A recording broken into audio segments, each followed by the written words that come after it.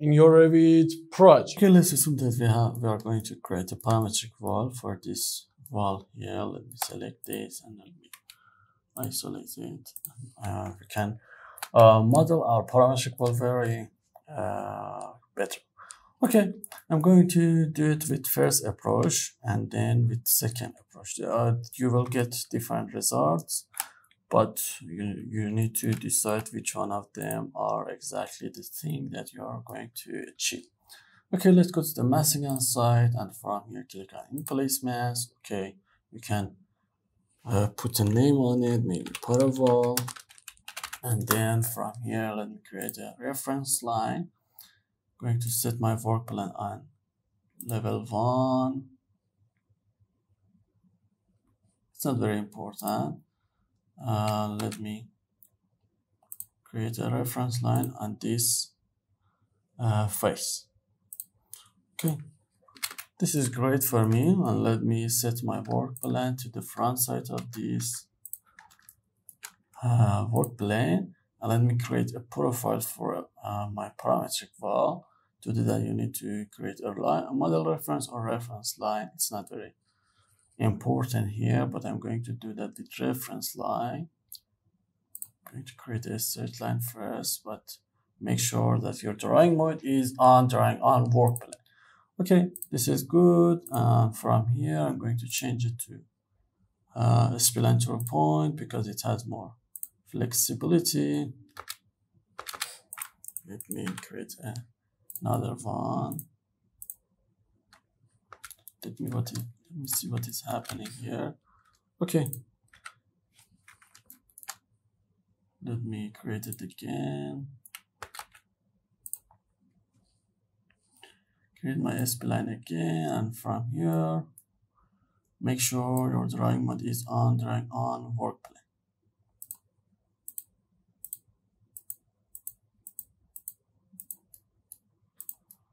Okay, that's great.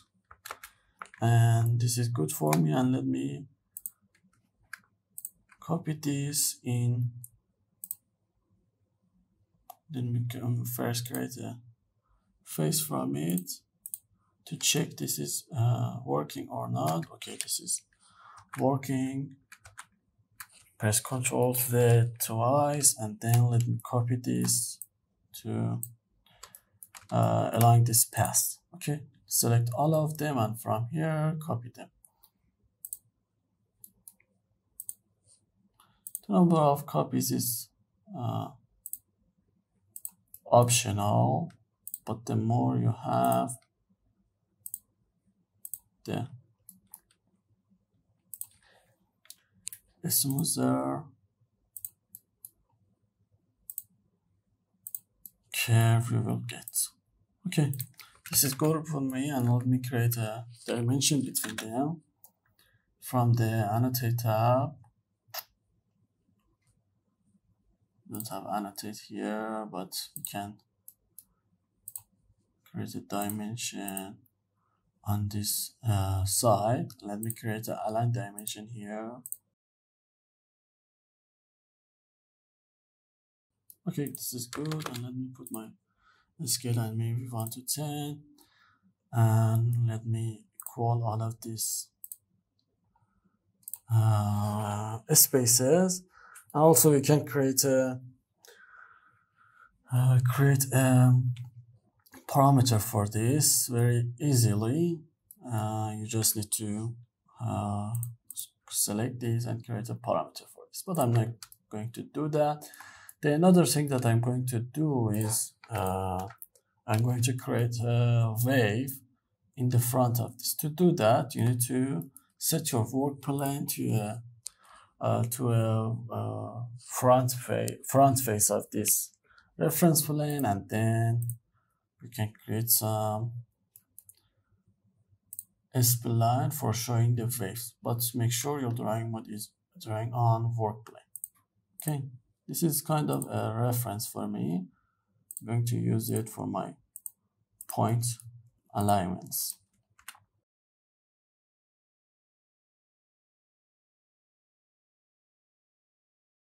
Okay, now we have these lines. We can change the position of these points to on the line. It will get a nice wave for me, a random wave, according to the reference that we have created. It's not very parametrical, but you can use it to model complex shapes on conceptual mass environment. We can make it parametrical with Dynamo where better. If you that maybe we would cover that in next video. So don't forget to subscribe us and like this video.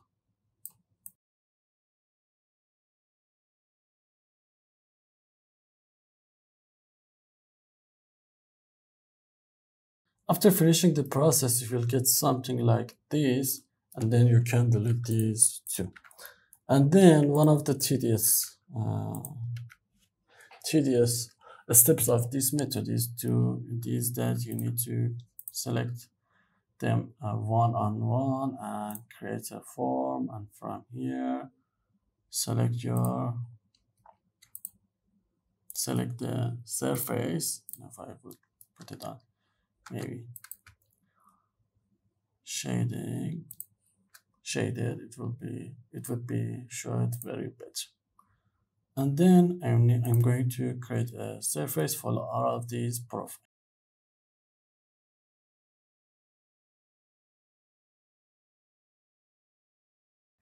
Okay, after you finish the surface creation, now you can assign your wall by faces. You just need to click on finish mask, and from here let's go to the wall properties here, and let me create a new wall here according to the generic ones.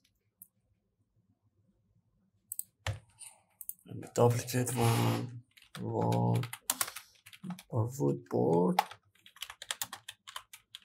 with thickness of maybe 10 centimeters, and then click OK, and from here let me put it on 10 centimeters or 100 millimeters, and let me assign a material to it.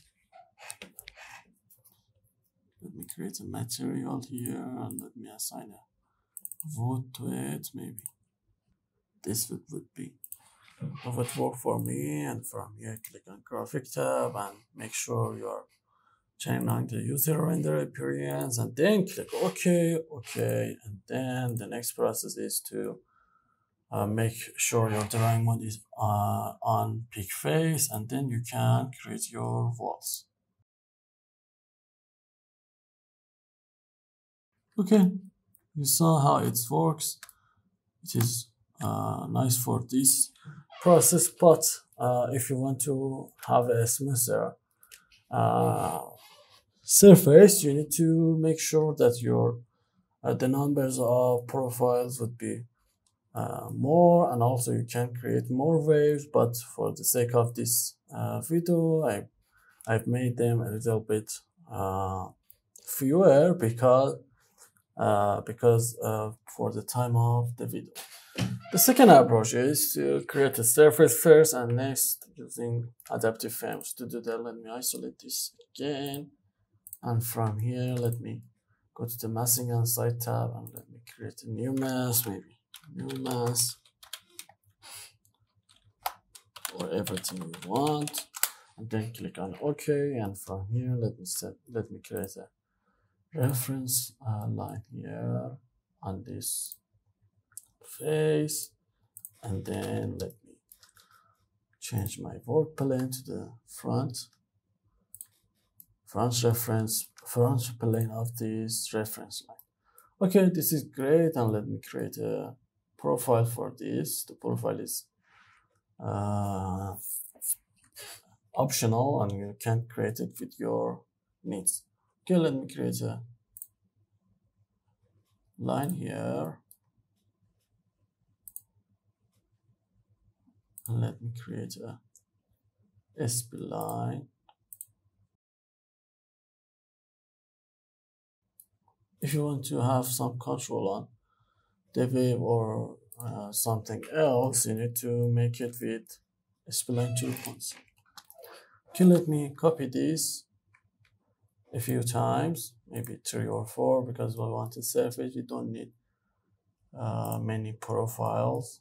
Maybe 1, 2, and maybe 4 would be enough for me. Let me change the position of this. Okay, this is great. And let me change some of them. Maybe here. Let me change this to here, and let me change this one a little bit, and another one here.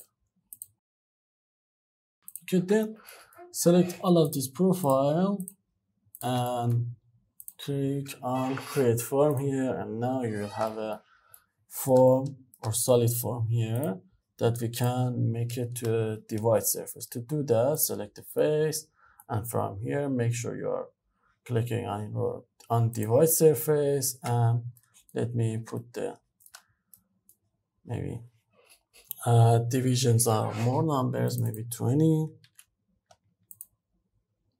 to 20. Okay, we are going to place the adaptive family on these points, on these nodes, but we don't see any nodes. So you need to click on here and enable the nodes, and then you will see these points here. Let me count them, because we want to make sure that we are doing the exact number of this. The rule here, the rule of thumb here is that always plus your divisions. Always make sure your division is +1 with your number of points in your adaptive family. Let's create the adaptive family here. Let's click on File menu, and from here click on New, and from here on Family. And let me open a generic adaptive family environment, and let me click on Open. And from here I'm going to create a family with 21 points. To do that, let me place my points. 1, 2. Okay, this is great, and let me select all of them in order. This is very important, and then click on Make Adaptive. Now you can see the orders here. This is 20, so I need to create another point here. And let me make it adaptive 2, and now we have 21 points. Okay, this is great, and let me select all of them again, and from here click on spline through points. It is very important to use this method, and from here let me set my work plane on this side of this path, and let me create my profile here. But make sure your drawing mode is on drawing on work plane. Let me create a profile here, and let me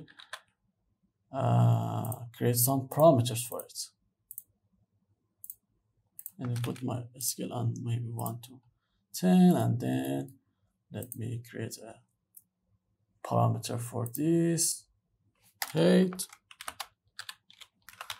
I want this parameter to be a type parameter, okay. And for this, let me create a parameter here. And again, I'm going to create a type parameter here too. Okay, then select the profile and your path, and click on create form, and then you will have this one. Also, let me change the numbers here to see that it is working or not. Let me put this height on maybe 400, and let me see the change. Now you can see our profile is parametric, and then we can change the numbers in our projects too. If it has a slope here, you need to create another profile at the end too. Let me make it. Let me create another profile at the end too. To do that, let me put this on. Set on work plane here, and let me create a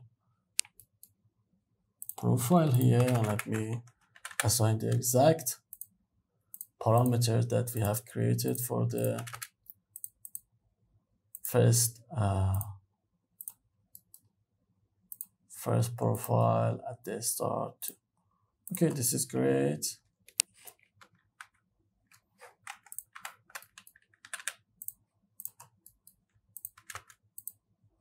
Let me change this.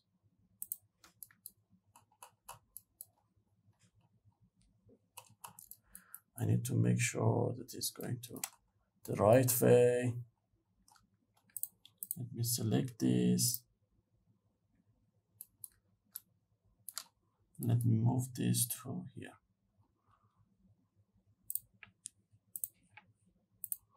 Okay, that's great for me. And let me select all of the elements here. And let me create a form from it. And now let me change the numbers and test it again. Maybe 400 this time.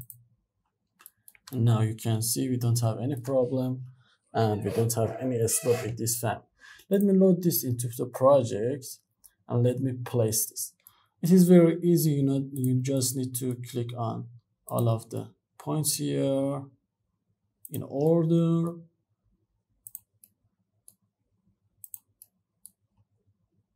Also, we can assign some materials in the family too. Make sure you are clicking on the nodes, because if you wouldn't do that, the next step wouldn't work, which is the step of repeating. Okay, here, and here. Okay, this is good for me, but the width is the height is very high. Let me change this to maybe 16, a little bit higher, 18. Okay, this is good for me. And now select your adaptive family, and from here click on repeat, and then you can see the magic of Revit here. Not the magic, but it's really great. And let me click on finish, and let me go to the masking side, and let me turn off this. If it didn't work, you can press VG and turn the mask category off. Okay, now you can see we have created with this method too. And also, again, we can change the numbers too. Let me change it to maybe 19s, and you can see the difference here. You need to wait a little bit, and then you will see the change. And also, you can assign a material here. For example, let me create a material parameter for it. Material. And let me load it again into my project. Okay, let me change the numbers again because I've loaded again on 80. And also for the material, I need a wood. This one. Click on OK and OK. Now you can see the great wave that we've created. Also, because we have done it with surfaces, it is kind of parametric. You just need to select your surface, and let me change the divisions. Let me go to the editing place first, and select this surface, division surface.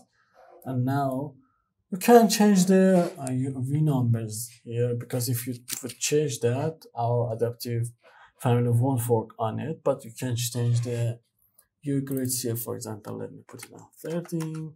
You will have a smoother surface. Let me turn the mask category off again, and from here also make sure it is off. And now you can change the parameters, you can change the division and all.